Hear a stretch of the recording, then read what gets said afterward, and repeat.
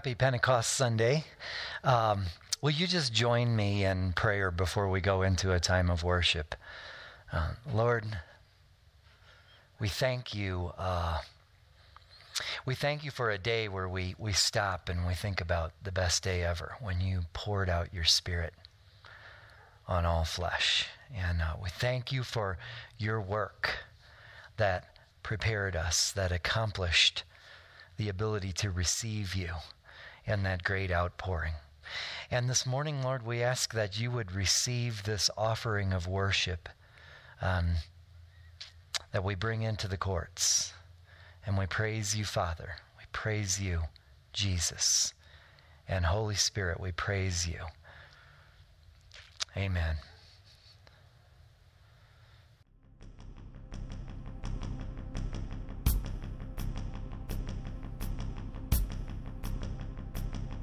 I raise a hallelujah in the presence of my enemies. I raise a hallelujah louder than the unbelief. I raise a hallelujah. My weapon is a melody. I raise a hallelujah. Heaven comes to fight for me, and I'm gonna sing in the middle of a storm. Louder and louder, you're gonna hear my praises roar. Up from the ashes, hope will arise. Death is defeated, the King is alive. Praise the hallelujah with everything inside of me. I raise a hallelujah.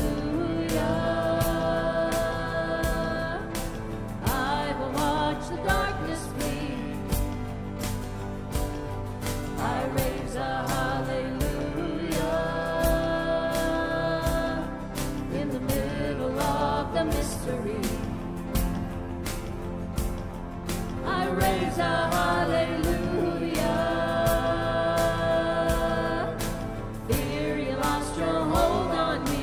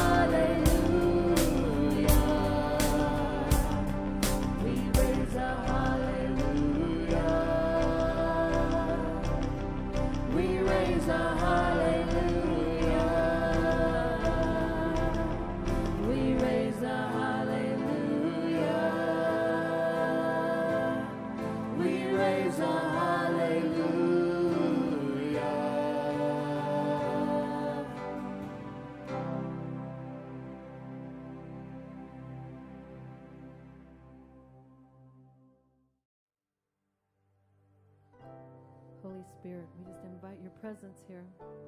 As we celebrate Pentecost, we ask you for a fresh outpouring, a fresh anointing, a fresh infilling. As we lift the name of Jesus, we pray that you would draw all men to yourself.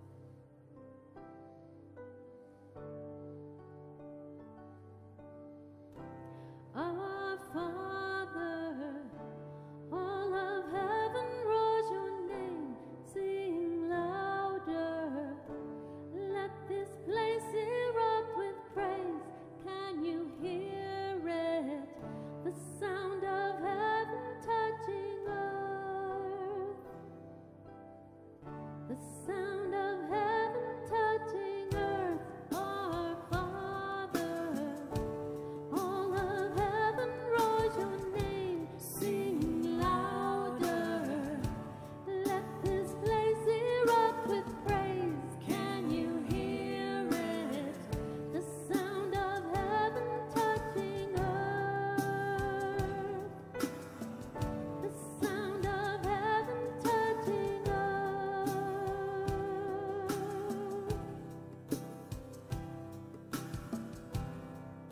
Spirit, break out, break our walls down. Spirit, break out, heaven come down. Spirit, break out,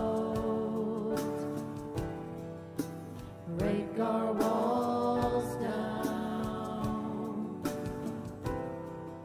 Spirit, break out, heaven come down. King Jesus, you're the name we're lifting high. Your glory shaking up the earth and skies. Revival, we want to see your kingdom here. We want to see your kingdom here. King Jesus, you're the name we're lifting high. Your glory shaking up the earth and skies. Revival, we want to see your kingdom here. We want to see your kingdom here.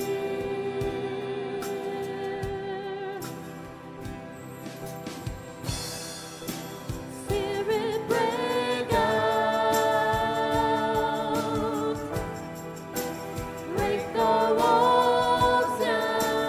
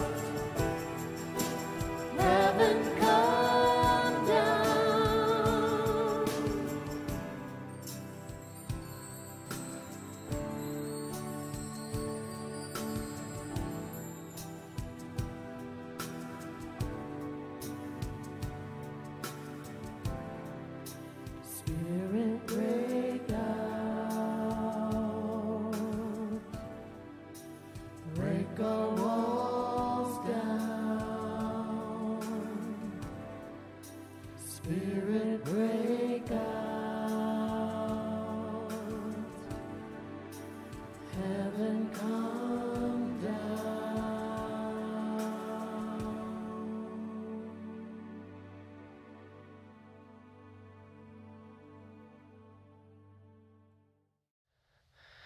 Okay, open up your Bibles to John 16.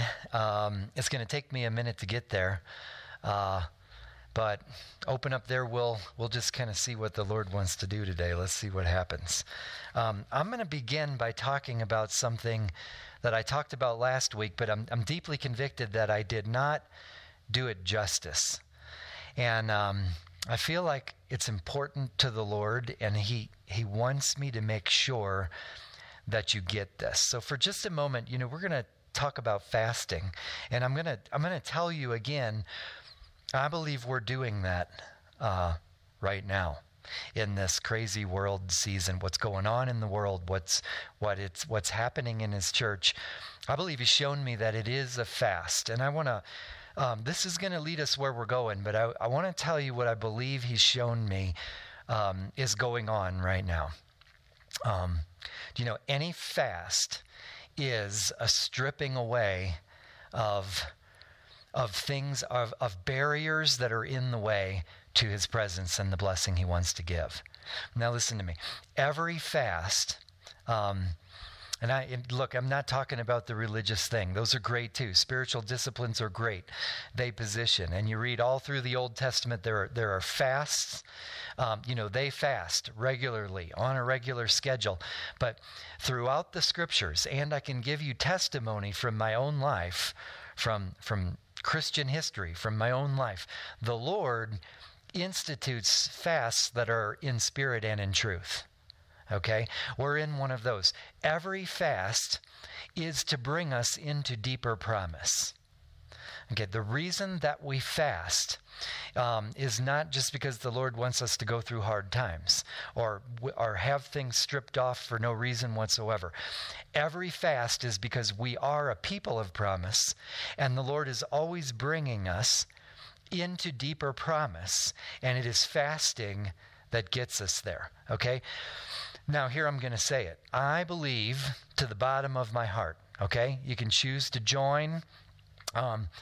I believe that the Lord has instituted a fast that we're in right now, and He has stripped off religious facilitators for our faith. We're at least doing them differently, okay? And some of them are completely stripped away. Now, let me tell you what happens. And I believe I said this last week, but I really want to emphasize, because I believe it's a word from the Lord. He's stripped off religious facilitators, because what inevitably happens when the Lord does that is that the inner kingdom is developed. Okay? The things that give us comfort in our faith and allow us to cruise, when the Lord removes them, He positions us for deeper intimacy, for development of an inner kingdom, for the real, genuine thing. You understand? The Lord does not make us go through hard times, tough times, losses, the pruning. I believe we talked about that last week. He doesn't take us through those things without purpose. He's good. His purpose is always to bring us into where He's taking us, into the promise that He's taking us into. So look, I'm not saying we celebrate disease or pandemic or the fact that so far we're still working out meeting in person under current restrictions. We don't celebrate that. But I want to tell you, there's an aspect where we do celebrate the fact that the Lord is moving, that He's in this, and it is for deeper promise, because we're a people of promise.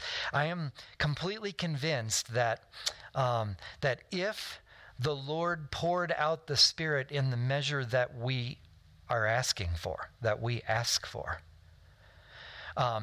we would not have the time, the motivation, the spiritual courage. We would probably be crushed under what we're asking for.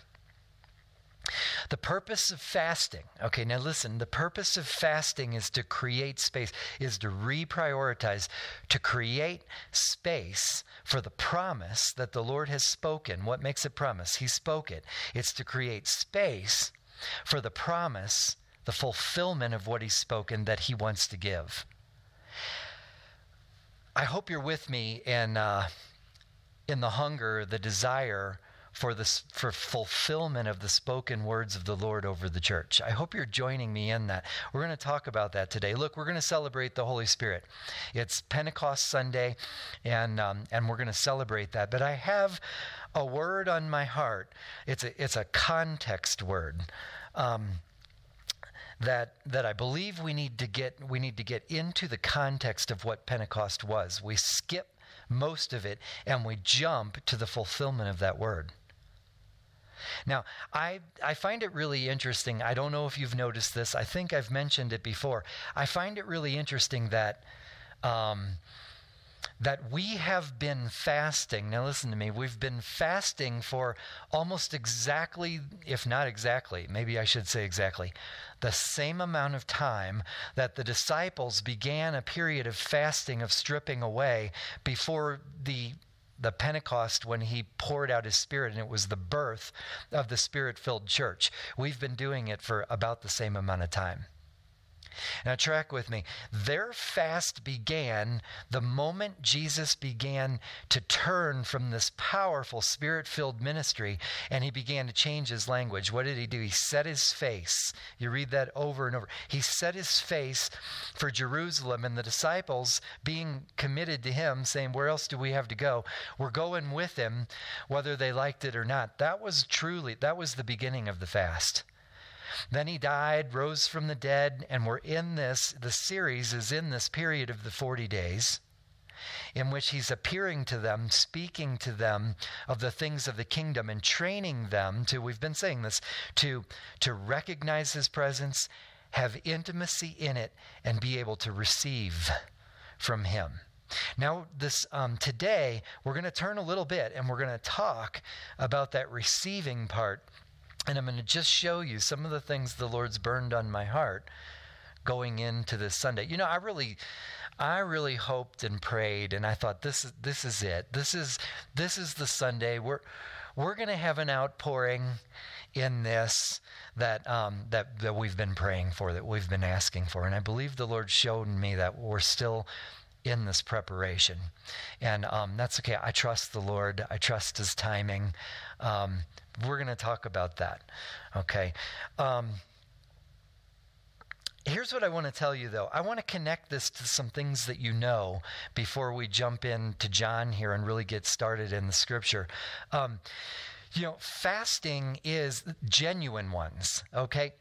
I don't mean to minimize that the Lord commanded them in the law, and they had these periods, these moments of fasting. They had those. Okay, and that was important, but there were genuine fasts throughout the Scripture that were purely the Lord's, where He drove them into the fast. He you think of exiles.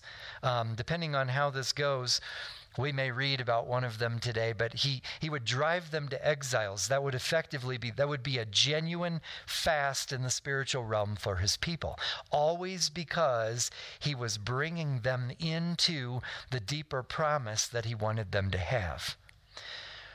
Do you know the Lord is, Lord help me with this. Do you know that your identity as a child of God is to be a person of promise?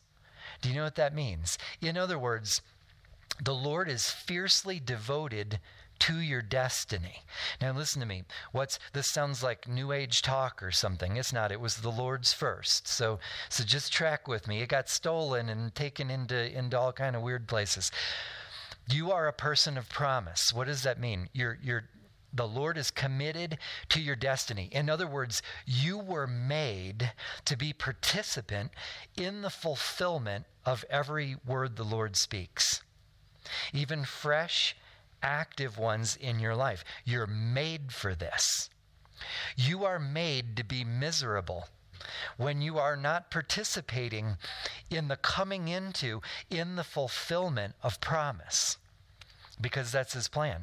That's what you're made for. You are literally knit and designed to come into the words of the Lord that have been spoken, into dreams, into promise. So I want to connect this to an Old Testament thing that you know. Do you know that the crossing of the wilderness, the 40 years in the wilderness, is a fast? Why do I say that? Listen, the Lord takes them out of bondage. Most of you know this story well. They go across the wilderness, and the whole idea is it's not that the Lord just enjoys having them in the wilderness. He's not a God of the wilderness. He's a God who's in the wilderness, but he's a God of promise. He's a God taking you somewhere. So the entire wilderness crossing is a fast of the Lord, a genuine one that he institutes in the spiritual realm upon people that he wants to bring into the promise. Okay, so they go out into the wilderness. And and the whole idea is that the Lord fiercely loves them like he loves you, and he's preparing to take them in. Now, here's the thing. Fast is for preparation for the coming promise. Notice that I did not say people are prepared in the fast. I mean, it's okay. Go ahead and note with me a little bit of reality. An entire generation did die in the wilderness. They failed to be prepared to be receivers of what he was trying to give them. You see it instantly when I say it. I know you do. It is the Lord's heart. It is his intention to have the fruit of the fast be the receiving of the promise. You were made to receive. Okay, but a whole generation died because they were not prepared. Now, why? Let me tell you something. We're going to talk about waiting today, I think. We're going to talk about waiting today. We're a people of waiting, and we're going to talk about what that means. But you are waiting for something. Let's just put that out there. In other words, you're single-focused, you're hungry, you're desiring for something. In fact, it may be many things. You may be bombarded by waiting that you're not even conscious that that's what you wait for. That's what you wake up in the morning and consumes you. Okay, now, think of them in the wilderness, and I want to remind you of something you know. Do you know that waiting is not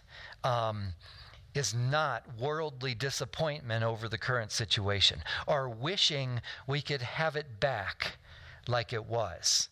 Now listen to me. I believe I'm speaking a word to you right now.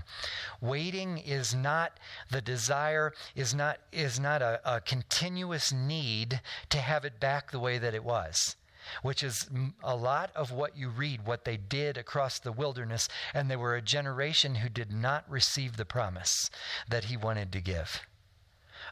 We're not those people. We are a people of waiting. I want to tell you, I know it's a long intro, and I just have to do this. I feel like we're turning in a new direction. So we're going to take this time. I want to give you an example, okay, of... I want to give you an example of the way of the Lord in fasting, okay? Something that he put strongly on my mind. Do you know that the Lord will consistently crush anything that's counterfeit? And when I say that, I mean that in the nicest way. Be encouraged. Encourage yourself in the Lord. But anything that is counterfeit, genuine kingdom, genuine presence, genuine connecting. Now, let me give you an example, okay? On Pentecost and other times throughout Acts after Pentecost, but even on Pentecost, it says they were gathered in one accord. You hear these words, one accord, one accord. Now, I'm going to tell you something. If there is counterfeit being gathered in one accord, the Lord will execute a fast. He keeps saying they were of one accord, and he crushed it. And you see this throughout the scriptures. You see him crush counterfeit kingdom. Why does he do that? Why does he do that for us, upon us, to us? Why does he crush anything counterfeit? It's because he's good. It's because he plans to fulfill your destiny. And for all who will engage the fast, he is bringing that people into the promise. Some went in. Joshua, Caleb, they went in. They participated in the fast. They weren't hungry for the way that it was. I hope I'm doing a good job here. I hope you're tracking with me. We'll kind of jump in now. I'll just say one more thing. One of the things that's been a little bit disturbing to me as of late, just the last couple of weeks, is I'm getting more, people reach out to me sometimes. They want to connect and ask questions about the church, and I get that. I love that. That shows hunger, okay? It shows that you care where your focus is, but it concerns me that I'm getting more queries about when we're going to begin some of the religious things that are normal for us than I do get testimonies of the fruit that's being produced in this fast on the church that the Lord is executing. Now, don't get me wrong. I talk to our worship team, for example, and you talk about some people who are people of waiting. They really only have one concern. They convict me deeply every time I talk to them. They are deeply hungry. They are actively waiting for the next outpouring of presence, for the deeper promise that the Lord's bringing us into. And it's amazing. Okay, I think a long time ago I told you to turn to John 16. Thanks for hanging out with me and waiting. I think I get to do that. I get to take as long as I want to get there to it. But let's start reading. I'm start in verse 5. Okay, and I'm just going to start reading here. Now we're getting into celebration of the Holy Spirit, but put your seatbelt on. We're going somewhere. You got to kind of brace yourself for this.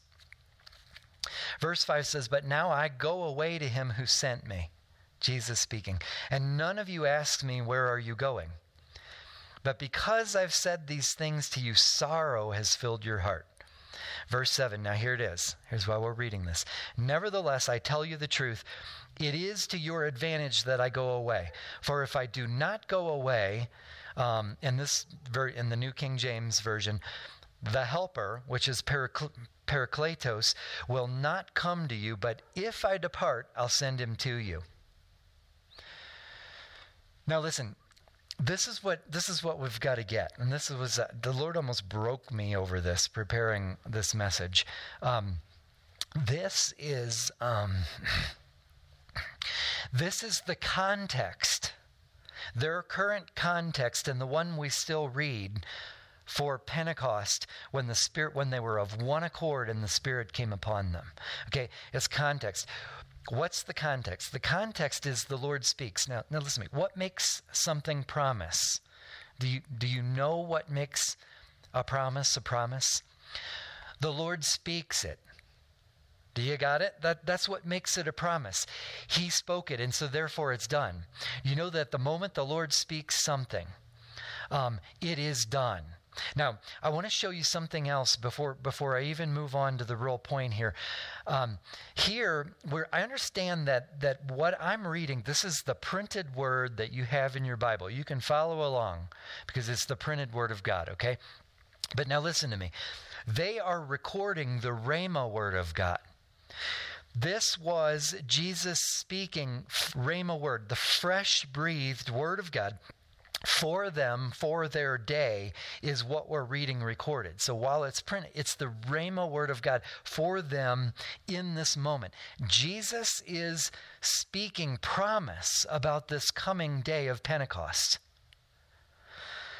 That's what we're reading about. And I just have to go back for one moment. Notice, you are a person of destiny. Listen to me. When the church begins to cruise, when we as the church begin to cruise along, and we're not a people filled with promise, filled with the fact that the Lord has spoken things that I have not fully seen the fulfillment of yet. That means we are a people that are waiting for the fulfillment of that promise. Now I want to tell you, he's speaking into your life like that all the time. The active, the Spirit-breathed Word of God is is flowing from the courts of heaven into your life all the time. Notice I didn't say that you're aware of it all the time or you're in touch with it all the time. That's on us. But the Lord, the breathed life of Jesus is being given through the Holy Spirit all the time. In fact, I'm going to read that. Continue on. I might have skipped a little, and that's okay. Continue on to verse 12. And it says, I still have many things to say to you, but you cannot bear them now. Now listen, why can they not bear them now? I'm going to tell you why. The Spirit had not been given. These are words, the fulfillment, the bearing of the Word of God, this fulfillment that comes into our life is only granted by the Spirit. Jesus said, my words are life and spirit. They are spirit and they are life. Okay? In other words, they're active, they're fresh breathed, they have power in them for the fulfillment of the promise spoken. So he says, you cannot bear them now. Now let's read on. It says, however, when he, the Spirit of truth, has come, he will guide you into all truth, for he will not speak on his own authority, but whatever he hears, he will speak, and he will tell you things to come. Do you know that the Lord wants you to know things to come? Why? That's the fast. Okay, he's training, he is preparing us to be a people that can participate in, can partake in the promise that he is fulfilling as he speaks the words. Okay, I'm going to read on here. In verse 14, it says, he will glorify me, for he will take of what is mine and declare it to you. All things that the Father has are mine. Therefore, I said that he will take of mine and declare it to you. Now think about what he's reading. The words of Jesus are promise. He created the universe by spoken word. He's speaking destiny. What's your destiny? Do you remember it? To be partaker of the fulfillment of his words. Your destiny is to walk into the promises of God. That's at the core of your identity. It's what you're made for. And here it says that the role of the Holy Spirit in our life, why the celebration today is so great, why it's so critical that the Spirit was poured out on all flesh, is because it makes us people who can bear the weight of his words. What's bear it? Who can be the people who walk into that promise.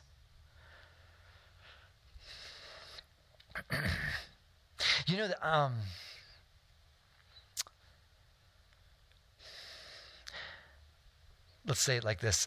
I believe there are some things of the kingdom, church, that we can only walk into. It is reserved only for those who are waiting for it. Now, why is that? What did it just say? I have many things to say to you, but you cannot bear them now. What's he talking about? I'll tell you something. We've talked about this in this church a lot. You are a people who are going from glory to glory, right? One weight of glory to a greater weight of glory. Now, I want to tell you, the scriptures are full of the truth, of the pattern, that it is those people who are waiting for the next weight of glory that are being prepared for that glory to be poured out. Okay, I'll leave that alone for now. I'll leave that alone. I want to tell you about the word waiting, and then we're going to go read some things. Do you know there are two words for waiting? Okay.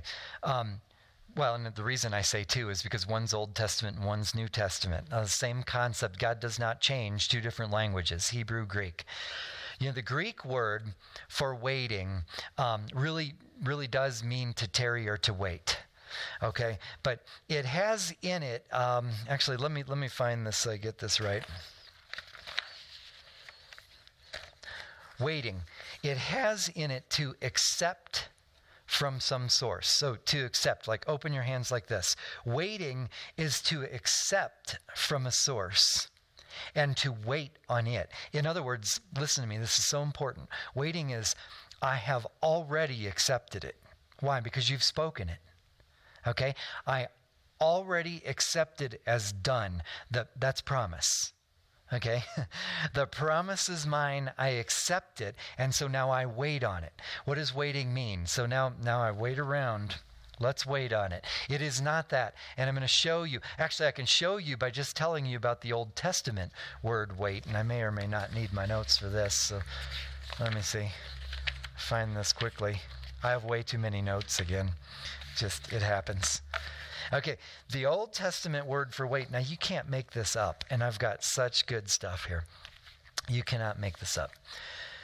The Old Testament word for wait has several definitions, and they would have understood the word as like all together. Are you tracking with me? They wouldn't like separate it out. But in order to get there, let's do this. The first definition for the word wait is to twist or whirl in a circular or spiral manner, almost like violently twisting and whirling.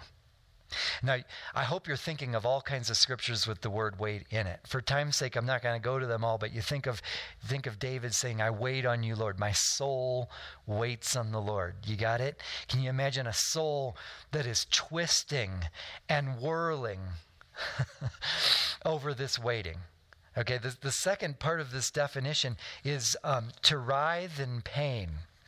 Now, seriously, it's in the definition, to writhe in pain. And it says especially of parturition, which is, what is that? You know what that is? That's the act or process of giving birth to offspring. So like that's waiting. So look, waiting is I already received from the source. Why? You've spoken it. This is promise. We're a people of promise. It is my destiny to walk into your promise. So I receive that promise that I have yet to see the fulfillment of the word of the king of this kingdom, the fullness of what he wants to give to me. Why? Because he's crazy about me, because he loves me. So I receive that and I whirl, I writhe. Waiting is a writhing in pain until the day of its fulfillment. The next outpouring, the next weight of glory. What do you wait for? What do we wait for? Now listen, I want to give you, okay, I'm totally, I only skipped like 14 pages here, but I feel like we should just continue right here. So this is what we're going to do. Start turning to Isaiah 54 with me, okay? And I asked the Lord...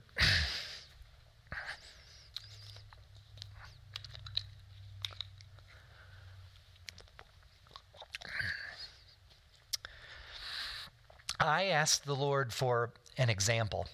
I often do. I pray for that in these messages, an example from my life, things like that. And he didn't give one, okay? Not from my life. So I'm going through the scriptures. I'm letting the Lord lead me through the scriptures in this preparation. And he gave me this example that I asked for. Instead of it being like a story or something from my life, he gave me this scripture. This is an example of waiting. Okay, and now let me tell you, let me stop for a minute. Well, why am I doing this? I believe what we do is we so often get focused on Pentecost or the outpouring of the Spirit or the baptism of the Spirit. We read the Pentecost story and we are not in touch with the context of the story. We don't understand.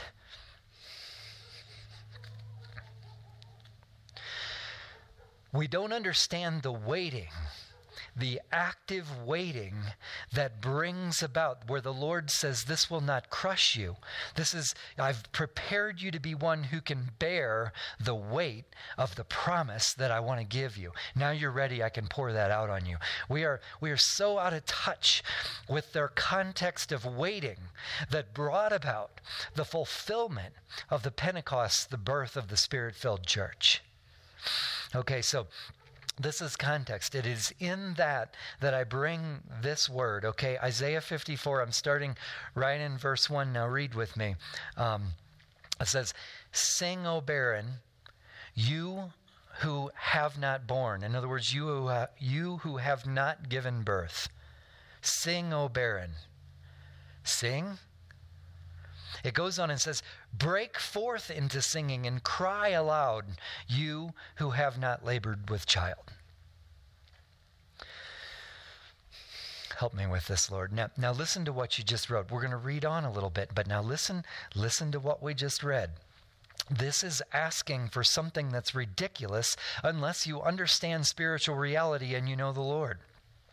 What's this thing? This is a little bit like whirling, dancing, as you writhe in pain and you're waiting for the promise to be fulfilled. Look, this is talking about the barren, those who did not birth. And the word from the Lord here through the prophet Isaiah is break forth into singing. He's saying, sing while you're barren. Why? Because I have already received the promise from the source. It doesn't make sense in these circumstances, but the word of my Lord is good. Circumstances, the circumstances of this falling world lie, they dash the word of the Lord. But we are a people of promise. It is our destiny to walk into it, his way, his time, because he's the king. And this says, sing while you're without children. Now listen to this. This goes on. This gets deeper as we go. It goes and says, for more are the children of the desolate than the children of the married woman, says the Lord. Listen, here's now verse 2. Listen carefully. Enlarge the place of your tent and let them stretch out the curtain of your dwellings. Do not spare. Lengthen your cords and strengthen your stakes. What's going on here? I want to tell you something. This is the definition of waiting.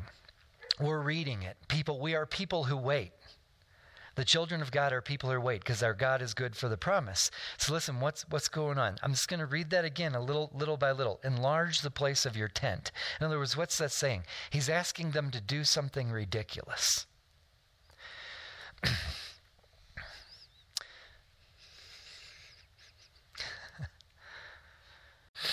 The word from the Lord is to prepare your house for the promise as if you already have it.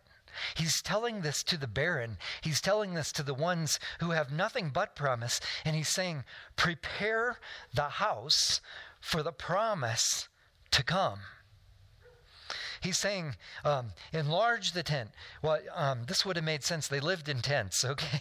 So they oftentimes, and as they journeyed, and as they came across the wilderness, they would understand these words. Stretch out the curtains, lengthen the cords. In other words, what? Make the house bigger, because the Lord speaks fruitfulness and promise.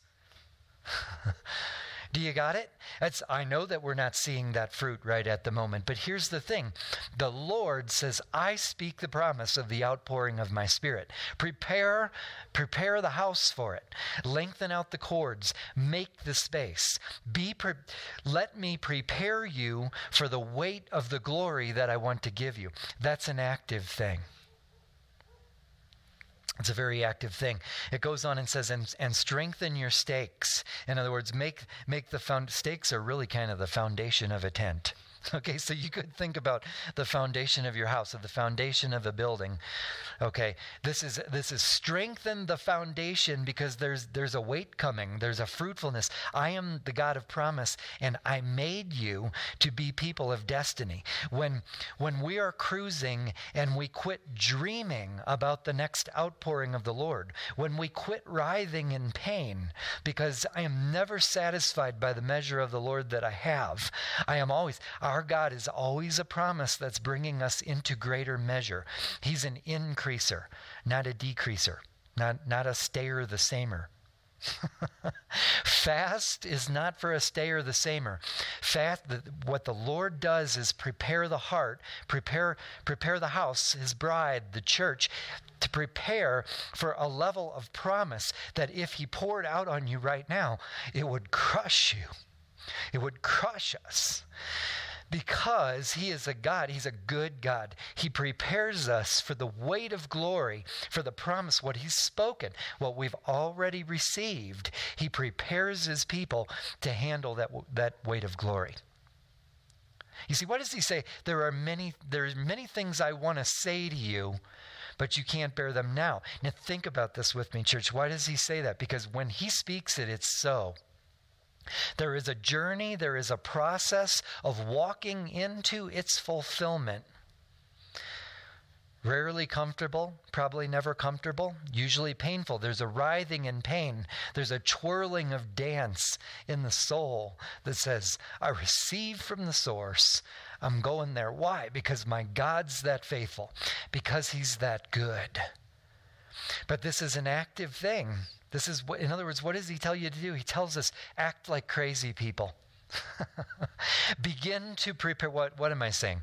Begin to prepare your life. Believe me, when the Lord pours out the next weight of glory, you better have space in your life for it. You better not have, you better not have competing priorities. I'm convicted while I say the words with you, okay? You don't have to be mad at me. I stand here convicted. I want to become a man. And I want us to become the church that have space for the weight of glory that he wants to pour out.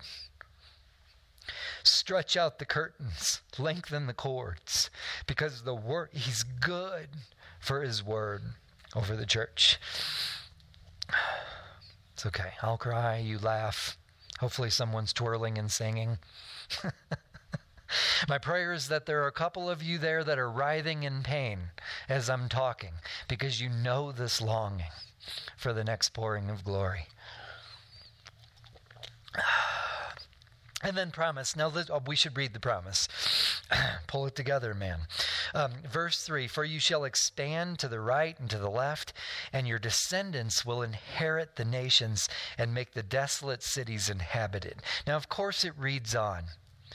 But I just want to show you how the Lord calls forth the fruitfulness of the future. It's in the fast. Now listen, if you're more concerned with some date of in-person, trust me, we're working hard on it. We're returning in person. But I believe I have a prophetic word this morning. I'm just going to say it. I believe he is executing, because he loves us so much, he's executing a fast. And he is preparing his bride for the next weight of glory. Not all will go. Some are more concerned about having it back the way it used to be. Others are more concerned about the trials, challenges you're going through. It's okay. Let me just say this. It's okay to desire to have some of the things back the way they were. Why do I say that? It does show a hunger. You know where the goodness is. Okay, and that's fine. I just take this as an invitation. I know that the Lord is preparing his bride. Why do I know that? It's printed in the Bible. It's not a big secret, but I also know that this is a powerful season right now. He is transforming the church. He's stripping off some of the cruising, some of the religious things. I think our culture has an addiction to the service. I said it. It's okay. I'm okay. I'm big enough guy that you can be mad at me if you want. I think we have an addiction to the weekly oration around the nation. Thousands and thousands of teachers around the nation provide the weekly. And look, that's fine. The Lord uses this for a season, and he's going to keep using this, okay? I'm just telling you, when we're addicted to that, and it is not inspiring the twirling of the soul, the writhing in pain for the actual outpouring of a deeper and greater presence of the Lord, a weight of glory that goes beyond what we're offering to the world at the moment, then it's just a religious motion. I said it. There, I said it. Please don't bomb my email with hate mail. I went and said it. Where do you want to go, Lord, now? Where do you want to go? You know what I want to show you? This is totally, I thought this would be next week. But I sense this. Maybe if I can find it, we'll do this.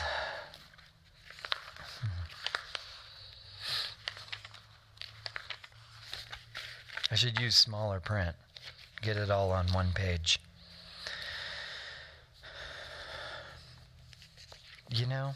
Which one is this? Just give me a moment to pull myself together.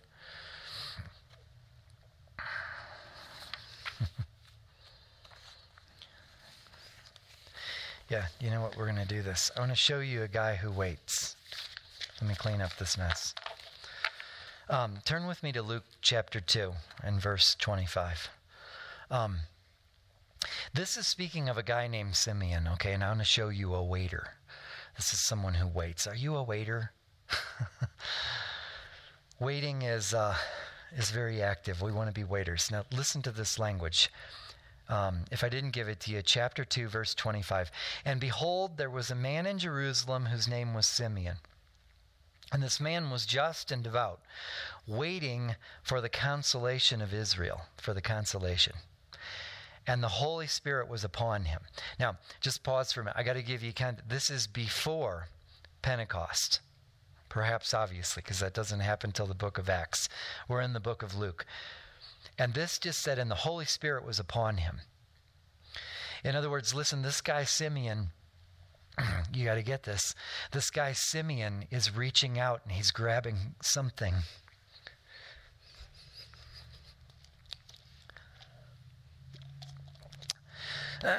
He's grabbing something before its time. He's pulling promise into his day. How's he doing that? Will you notice again with me? It says, in the description of this guy, it says he's waiting for the consolation of Israel. What's consolation? You can't make this up. Now listen, consolation, the word in this is paraklesis. I hope you noticed. It's the same root.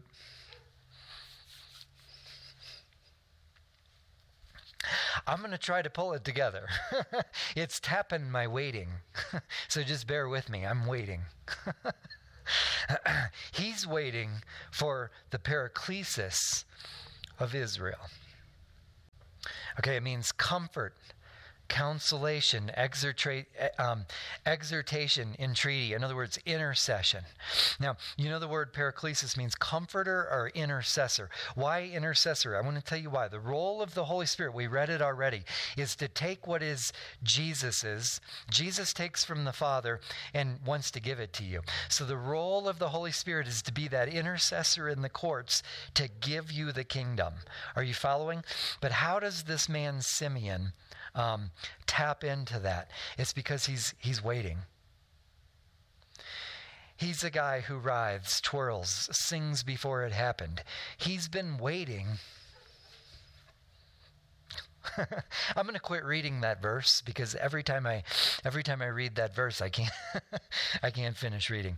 For the consolation of Israel, for the paraklesis of Israel. And it goes on, verse 26, and it had been revealed to him by the Holy Spirit that he would not see death before he had seen the Lord's Christ.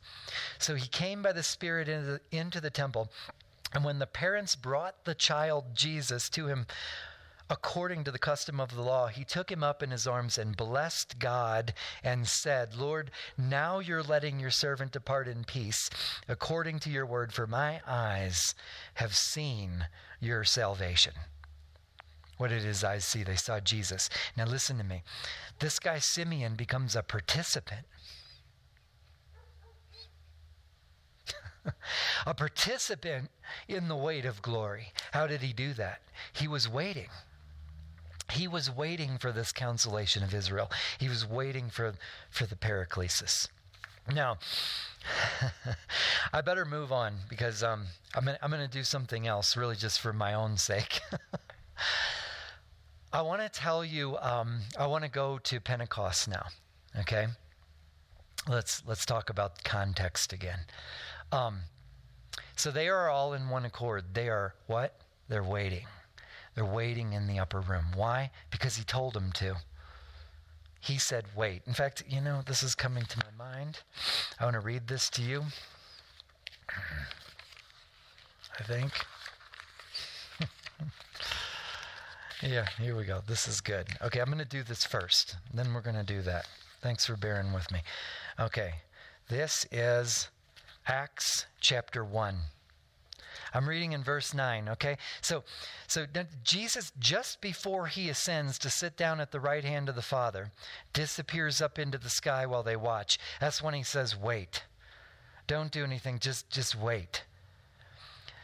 Do it in one accord. Gather in an upper room, writhe in pain together, prayer and supplication, and wait. Why? Because you're really going to have to be prepared for this. You got it? I love you so much. It's not my desire to crush you. It's my desire to give you the weight of glory that is the promise that you're destined for, but to make sure you're ready for it. So go wait. You see, waiting is a prep.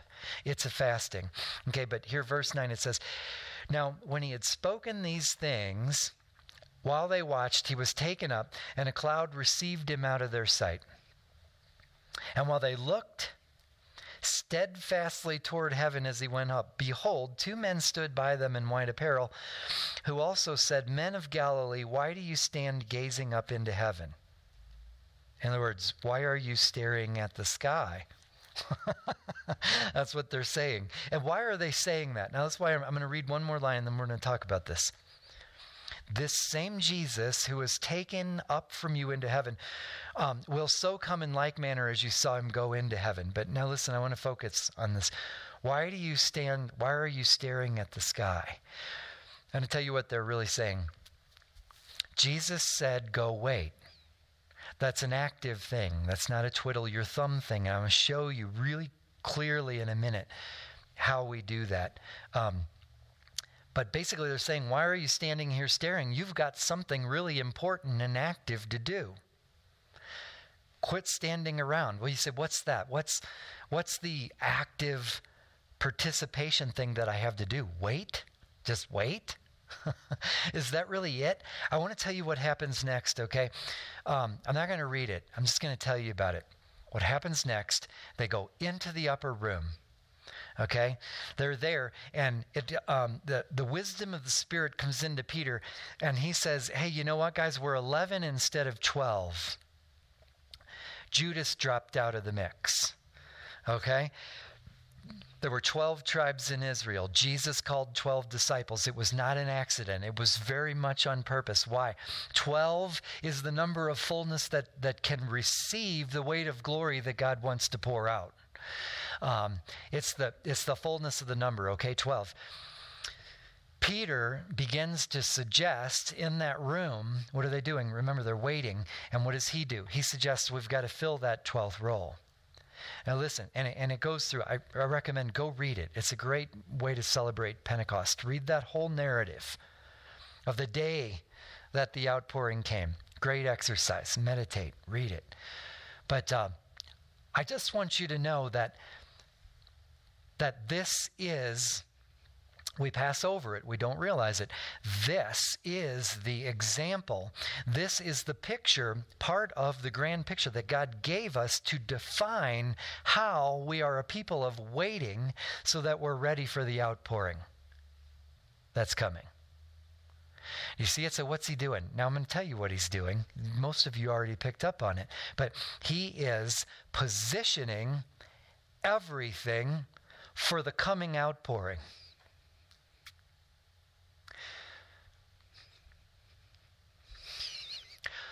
Waiting is positioning everything for the coming outpouring. Waiting is extremely active. It looks like writhing. It looks like twirling. It looks like shouting and singing like we do in our worship before we experience the outcome. Waiting is knowing that our God is good for his word. Jesus spoke it, so it's coming. Those who will participate in its fullness are those who wait. I could have read, I don't know, hundreds, thousands of verses on those who wait upon the Lord. That's what we're talking about. This is what it looks like.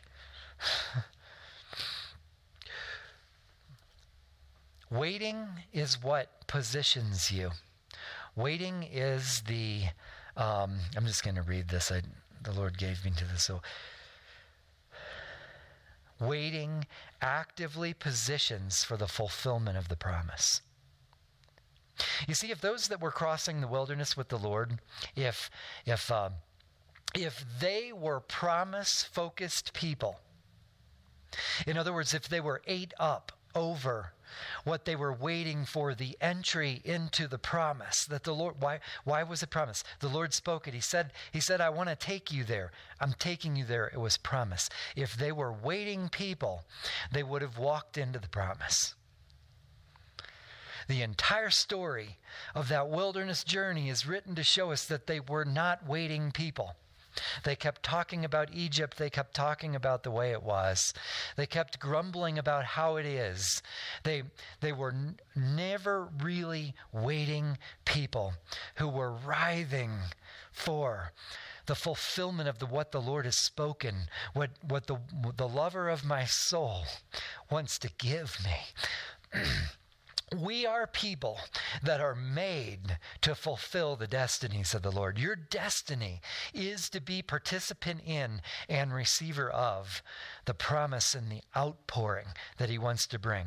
Outpouring after outpouring, deeper after deep, until the presence of the Lord is so powerful that his bride is ready. I want the next outpouring. Look, I don't know the Lord's timing. I do know this. I do know there is outpouring after outpouring after outpouring, and I'm in for the next one. And it's a people of waiting. I'm going to close with this thought, okay? The word of the Lord is of vital importance. Now, I know you go, duh. I get it. That's okay. Just permit me to talk like this for a moment. I believe when the people of God, and I don't mean like, let me just say this. I don't even mean the church. I'm talking about you. He loves you. When the people of God, when you don't have a word that you're waiting for, you're really in deep trouble. You know why? Whatever comes along will be what you go with. Okay? Waiting is what positions everything for the fulfillment of a destiny that he has spoken for you, because he's crazy about you like that. I believe it's of critical importance. It is the design of the Lord that you have seeds, you have words that are growing into their fulfillment. You have seeds of the Lord that are growing into that fulfillment. Okay, it is of vital importance to know that you have a word from the Lord, and that you are actively arranging everything for the fulfillment of that word. And why do you do that? You do that because you know he's good for his word. The moment the Lord speaks it, it's promise. Now listen, I know that many of you, and this is the concluding thought, many of you probably hear me say that, and you say, well, Pastor, I don't have that experience. I don't have this word that you're talking about. I don't have that seed that I can writhe in pain and position everything in my life because I know the Lord's going to fulfill it. I don't have that. So then I've got something very practical. I told you this series would be practical, so here we go. You ready? This is what you do then. Ask him for that. Now look what happened. You now have something to wait for. Gotcha. You now have something to wait for. Ask him for that. Lord, I need the seed of that word. I need a word that I know you spoke to me. The fresh breathe. Jesus said, my words are spirit and they are life. He never stops speaking. He wants to speak to you things that you cannot now bear because we're people who wait. Because people who wait, people who will suffer through that fast of waiting, are people that are made into the people that can bear the weight of its fulfillment. But if you got nothing to wait for, that makes you, every day you wake up and you say, today might be the day. I feel the pain of today might be the day. And then tomorrow, well, it wasn't today. Tomorrow might be the day. You got it? Every day? If you say, I don't have that experience, I am not writhing in pain over a word spoken because he loves me, and I believe he's going to fulfill it, then I challenge you, ask him for it. He speaks destinies because you're made for the fulfillment of spoken destinies over your life. Let me pray for you. Father, I ask right now that for those who have already received seeds, words, they already know something personal, something special, something dear to them that you have spoken. Lord, that you're releasing a spirit of waiting over your church in the authority of your name, Jesus. Will you fill that with your spirit, that you make us more and more writhe in the pain over unfulfilled word. Increase our hunger. Lord, we invite you to continue to strip off religion that creates a false comfort. And grant us the disturbing, the wrecking presence of the Holy Spirit that brings us into the genuine, real thing. And Lord, for those who just now said in their heart, I don't have that experience. I need my own seed. I need my own word from the Lord. Lord, I ask that you would be creating a hunger of waiting for people that are just waiting for that initial word. I release in the name of Jesus what you would have them wait for with all of their being.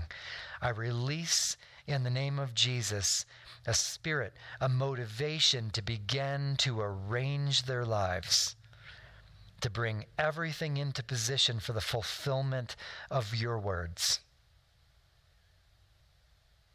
In your name, Jesus, amen. Thank you for coming, Lord. Amen.